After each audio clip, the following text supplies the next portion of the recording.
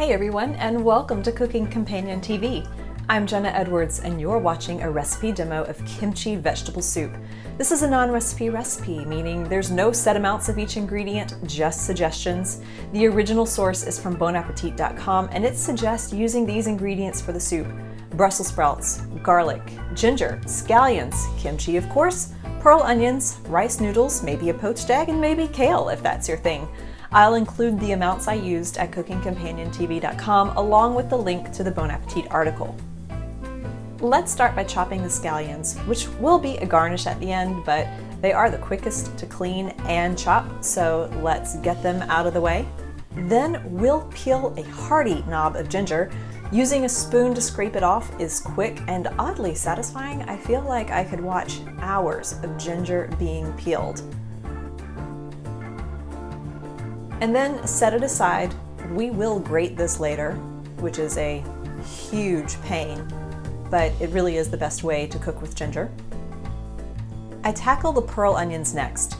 You can chop them in half or throw them in whole or just use half a regular onion. Here's where you make your choice of what you like. I shouldn't have used pearl onions. I don't like them in my boeuf bourguignon. Why would I like them here? That said, I'm using frozen ones because they are already peeled, and I definitely did not want to have to peel a bunch of tiny onions. Next, the Brussels sprouts. They need to be cleaned and halved or quartered.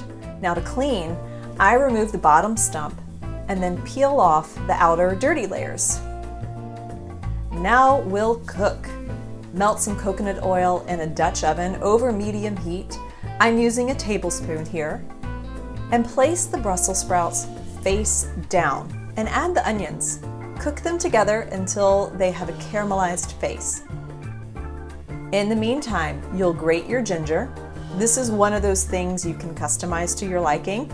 You can grate some now and add more to taste later in the cooking process. And grate a bulb or two of garlic.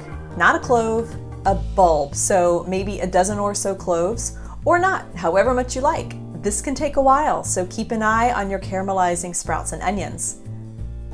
Then add your grated ginger and garlic and stir in for about 30 seconds. And then add stock. You can use chicken or beef or vegetable, winner's choice. And how much is also up to you. I'm using only 4 cups here for a thick, chunky soup. If you like really brothy soups, use up to 1.5 quarts, which is 6 cups. Now let that come to a gentle simmer. And roughly chop about a cup of kimchi. When the Brussels sprouts are tender, stir in the kimchi and a couple tablespoons of kimchi juice. Let it continue simmering while you poach an egg and cook the rice noodles per the directions on the package. To poach the perfect egg, strain out the loose whites before placing it in simmering, not boiling, water. For a full demo on poaching eggs, search my channel or click on the video card in the upper right-hand corner. And finally, prep whatever vegetable you'd like to top your soup with. This will be any vegetable you like to eat raw.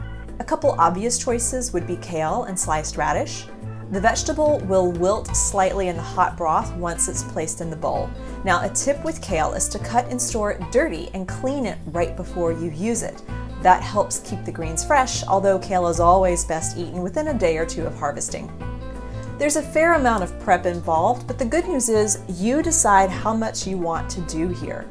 Now place your cooked rice in the bottom of a bowl, pouring the soup on top, followed by the raw vegetable and the poached egg. And don't forget those scallions we chopped. You can add a dash of soy sauce or togarashi, or more kimchi, or hot sauce. It's your bowl. The broth and the vegetables can be frozen for future use.